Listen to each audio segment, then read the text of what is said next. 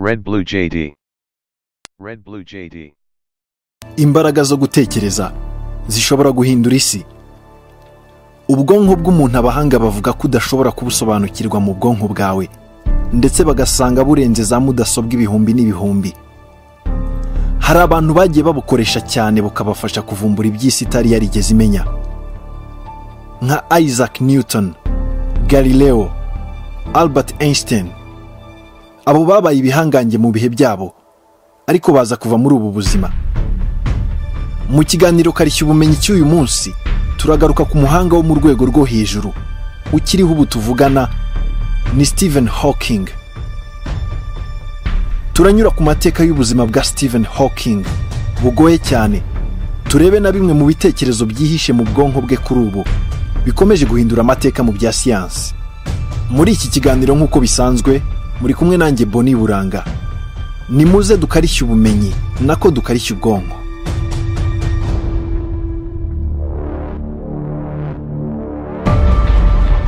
Stephen William Hawking yavukiye i Oxford mu Bwongereza. Yavutse ku munsi hibukwaga imyaka 300 yari ishize umuhanga Galileo yitabye Imana, tariki ya 8 z'ukwa mbere umwaka w'1942. Yinjiye muri kaminuza ya Oxford ku myaka 17 y'amavuko. Mu mwaka w'1962 aza kwerekeza muri kaminuza ya Cambridge agiye gushaka impamyabumenyi y'ikirenga mu bijyanye no kwiga isanzure. Kimwe n'abandi bahanga isi yagize barimo nka Albert Einstein, Stephen Hawking ntabwo yari umuhanga cyane mu ishuri ku buryo umuntu yamutangarira, ndetse bamwe mu barimu bamwigishije batinyutse kuvuga ko yari umunebwe cyane mu ishuri. Stephen Hawking yiyemerera ko yagiraga umukono mubi cyane. Yamenye gusoma neza no kwandika afite imyaka 8. Kuva mu ishuri ryisumbuye kugeza muri kaminuza ya Oxford, yakundaga cyane kujya gukina imikino yo kurushanwa gutwara ubwato.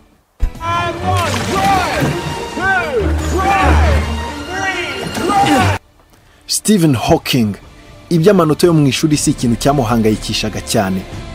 Hagati aho ariko Stephen Hawking, amateka ye yo kwinezeza no kwishimisha yaje guhinduka. Ibi ngibi byamugwiririye ubwo yamaraga kumenya ko yanduye indwara ikomeye ya ALS. Mu magambo arambuye, iyi ndwara yitwa amyotrophic lateral sclerosis. Iyi ndwara ni indwara iteye ubwoba, iteye kwiheba, iteye kwibaza. Ni indwara yica uturemangingo two mu bwonko no mu ruti rw'umugongo, ku buryo ubwonko buba butagishobora gutegeka ibice hafi ya byose by'umubiri, kugeza naho umuntu ashobora kunanirwa guhumeka. Stephen Hawking ku myaka 21, abaganga bamusanzemo iyo ndwara ya ALS bamubwira ko imyakura n'imikaya y'umubiri we wose yari yatangiye kugagara ihereye mu ruti rw'umugongo. Bakimusangamo iyi ndwara ituma umubiri udakora, bamuhaye icyizere cy'ubuzima cy'imyaka 2 cyangwa 3, bamubwira ko atazayirenza adapfuye. Aha ni hahandi umuntu ashobora gutangira kuraga no gusezera ku nshuti. Nyuma yaho gato, ibyago byarushijeho kuba byinshi cyane kuri we. Mu mwaka w'1985 yatakaje ubushobozi bwo kuvuga. Ibi ntibyatewe n'indwara ya ALS, ahubwo byatewe n'iyindi ndwara yaje kwandura ubwo yasuraga ikigo cy'ubushakashatsi cyitwa CERN giherereye i Geneve mu Busuwisi. Indwara yahanduriye yitwa pneumonia. Akimara kwandura indwara ya kabiri, yabaye nk'ushiramo umwuka. Mu gihe abaganga bo mu Bwongereza bageragezaga kumuha imiti ituma akomeza guhumeka, byamuviriyemo gutakaza ijwi burundu. Ubu burwayi bwose bwamuhuriyeho bwatumye atangira kugendera mu igare ry'abamugaye, ndetse akorerwa porogaramu ya mudasobwa ivuga mu cyimbo cye. Iyi mudasobwa ifashe ku igare rye ikaba ibasha gusoma ibitekerezo bye, ikamenya icyo ashaka kuvuga irebeye ku mitsi yo mu maso, yarangiza akaba ari yimuvugira mu magambo abantu bumva. Ni gute umuntu nk'uyu yava mu muhanga isi yose itangarira? Stephen Hawking uburwayi bwe ntibwatumye yiheba, ahubwo yahisemo kubyaza umusaruro igihe gito yumvaga ko asigaranye. Mu ijwi ry'irikorano rikoresha accent cyangwa imivugire nk'iy'Abanyamerika, mu gihe we yavukiye mu Bwongereza, Stephen Hawking aragira ati: nubwo byambereye igihombo gutakaza uturemangingo tumwe na tumwe tw'ubwonko, nagize amahirwe mu bindi byose bisigaye. Nagiye mu bushakashatsi bw'ibijyanye n'ubutabire busaba gutekereza kurusha gukora. Ibi ntibyari kubuza umuntu umugaye gukora.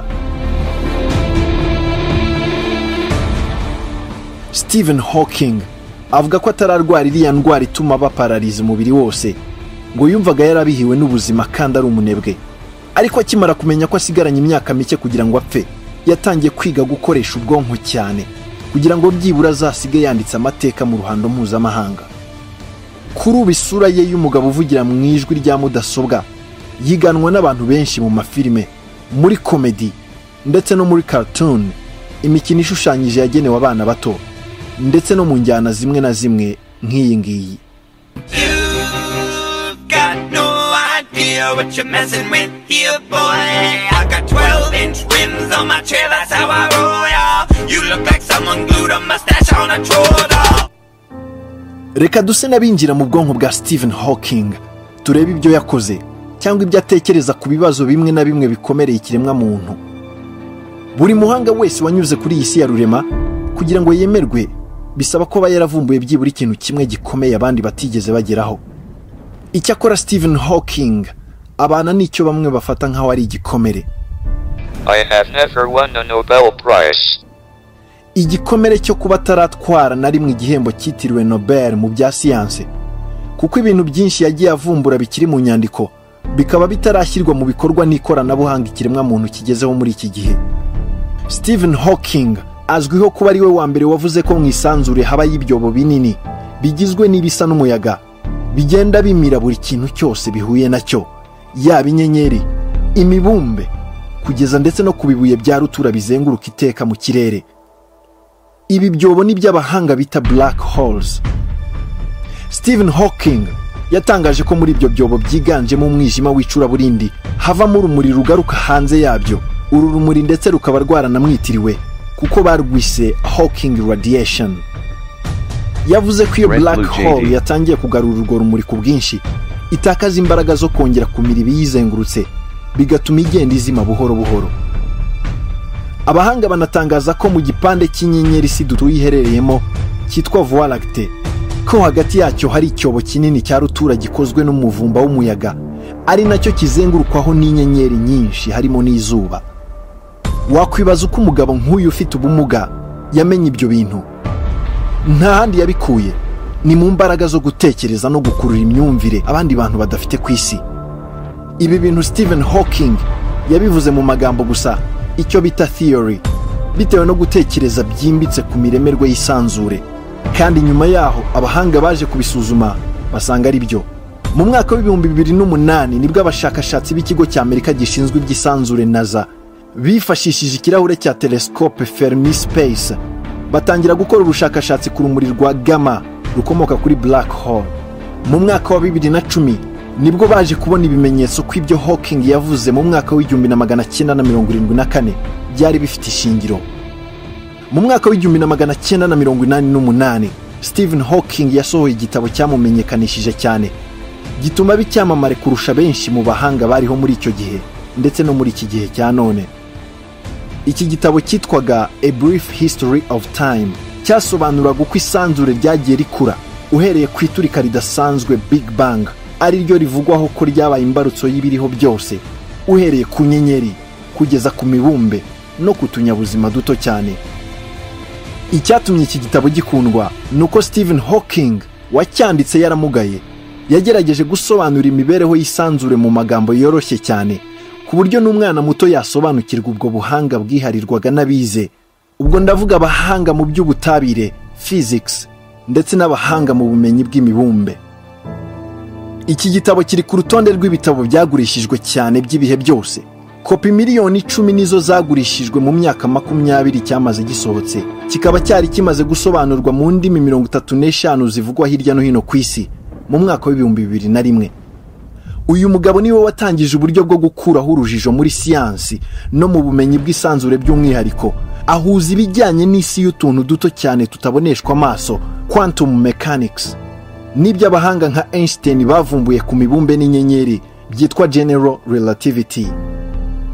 Mu mwaka wa 2002 Stephen Hawking yasohoye inyandiko igaragaza ko uturemwa duto cyane tutagaragara twitwara bisa neza neza n'uko imibumbe n'ibindi bintu binini byitwara. Ni mu gitabo cyiswe The Theory of Everything. Muri iki gitabo, kimwe n'uko mubyumva muri iri jwi rye, arasobanura ibijyanye n'isanzure. Iyo umuntu ahanze ijisho mu kirere yibwira ko hari ahantu ikirere kigarukira, nyamara iyo abahanga batunze y'ibyuma bya telescope barushaho kuvumbura ahandi hantu hashya hatari hazwi. Kuri iyo ngingo, Stephen Hawking agira ati, Observations indicate that the universe is expanding at an ever-increasing rate. Ibimenyetso bigaragaza ko isanzure rikura cyane mu buryo bwihuse. Isanzure rizarushaho gukura iteka ryose, kandi ahantu hashya rizajya ryunguka hazaba harushijeho kwijima no kuba mu busa. Nubwo ariko isanzure ridafite iherezo, kera ryigeze kugira intangiriro mu gihe cy'iturika rya Big Bang. Ushobora kwibaza uti mbere y'uko isanzure rivuka hahozeho iki? Nta cyigeze kibaho mbere y'iturika ridasanzwe, nk'uko nta herezo ry'isi wabona uramutse ukomeje kuyizenguruka wifuza nko kujya ku mpera y'isi mu majyepfo. Uwavuga ibitabo yanditse ntiyabirondora, gusa abahanga bagenzi be bemeza ko nyuma y'urupfu rwa Albert Einstein, Stephen Hawking ariwe muhanga uruta abandi ukiriho mu bahumeka umwuka w'abazima. Gusa mu bintu bikomeye yagezeho by'ubushakashatsi mu myaka 75 amaze ku isi, ntawakwirengagiza ko Hawking yabaye umuntu wa mbere wabashije kureremba mu kirere atagengwa na rukuruzi ya hano ku isi, icyo bita zero gravity. Ukwibaza niba ikiremwa muntu gishobora gutembera mu kirere cyangwa kwerekeza ku yindi mibumbe, nibyo byatumye agera kuri ibi. Mu mwaka wa 2007, ubwo yari yasuye ikigo cy'ubushakashatsi cyitiriwe Kennedy mu gace ka Florida muri Leta Zunze Ubumwe za Amerika, bwa mbere yabashije kuva mu ntebe ye y'abamugaye bitewe n'ubushakashatsi bari bagiye kumukoreraho. Icyo gihe bamushyize mu ndege ya Boeing 727 yari yatunganyijwe n'abahanga ku buryo umwuka n'imiterere byarimo byasaga neza neza n'ibyo mu isanzure, kure cyane y'ikirere cy'isi. Icyo gihe Stephen Hawking yamaze amasaha 2 areremba hejuru y'ikirere cy'inyanja ya Atlantika, atagikururwa na gato na rukuruzi ya hano ku isi. Iki gikorwa kikaba cyaramamaye cyane ndetse kivugwaho cyane mu bitangazamakuru no mu bashakashatsi hirya no hino ku isi. Usibye kuba ari umuhanga mu by'isanzure, hari imyemerere nawe afite. Ni kimwe nanjye nawe, hari ibintu yemera, hari n'ibyo yizera. Yemera ko habaho ayandi masanzure menshi, multi-universe, aho ushobora gusanga Boni muri kumva aka kanya aba ku yindi si, aho ashobora kuba akora kandi kazi aba mu kindi gihugu, ariko ibyo anyuramo bikagira n'isano n'ibyo uyu mwumva aka kanya ari kunyuramo. Stephen Hawking avuga ko mu isanzure habaho ibindi biremwa bijya gusa natwe bifite ubuzima. Icyakora agira inama ikiremwa muntu, cyane cyane abashakashatsi bagenzi be, ko bahagarika ubushakashatsi barimo bwo gushaka kuvugana n'ibyo bivejuru, aliens, kuko ngo biramutse bimenye ko duhari bitaturebera izuba habe na gato. Ku bwa Stephen Hawking, ibi ngo ntabwo byatubera byiza, ahubwo ngo ibi bivejuru, aliens, byaza muri iyi si bigamije kuyicukura, kuyisahura ndetse no kuyiba umutungo kamere, byaba ngombwa abantu bakabigenderamo.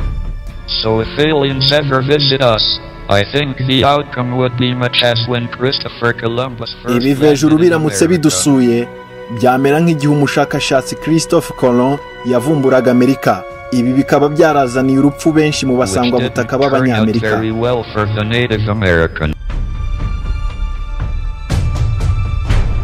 Mu gihe abahanga bagenda barushaho gushaka uko bakora amarobo azi ubwenge yifashishwa mu nganda cyangwa mu bindi bikorwa by'ikoranabuhanga, Stephen Hawking we ntiyemeranya nabo.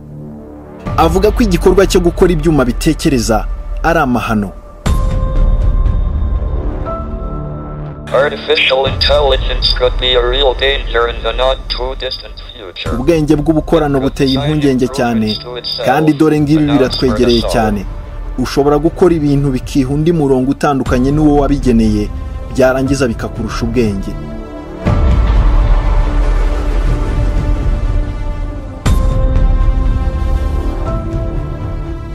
Kimwe mu bibazo abantu batajya basubiza kimwe, kikaba n'ipfundo ryo kutumvikana hagati y'abahanga mu by'isi n'abahanga mu by'ijambo ry'Imana, ni ikigira kiti, ese Imana ibaho? Stephen Hawking ntiyemera Imana. Yabitangaje mu gitabo The Grand Design yasohoye mu mwaka wa 2010, yavuze ko Imana ishobora kubibaho cyangwa itabaho, ariko ku giti cye we ntabwo ayemera.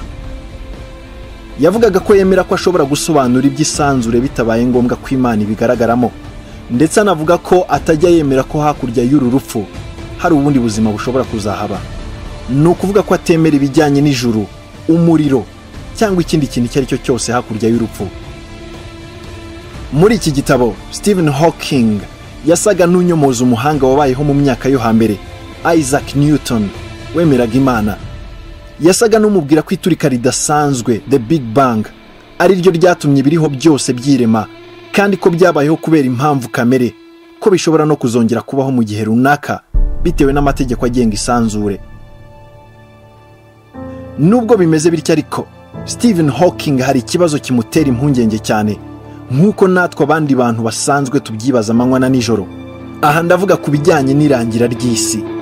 Stephen Hawking avuga ko isi iri mu myaka yayo ya nyuma, akavuga ko itazarenza imyaka 1000 idashize, agakangurira abantu gutangira gushaka aho bakwimukira ku yindi mibumbe iri kure mu isanzure. Avuga ko bimwe mu bintu bizarangiza isi yacu mu buryo bwihuse harimo ubushyuhe n'ihumana ry'ikirere, ndetse n'iturika ry'ibisasu bya kirimbuzi bitunzwe n'ibihugu bikomeye ku isi. Tugeze ku musozo. RedBlue JD.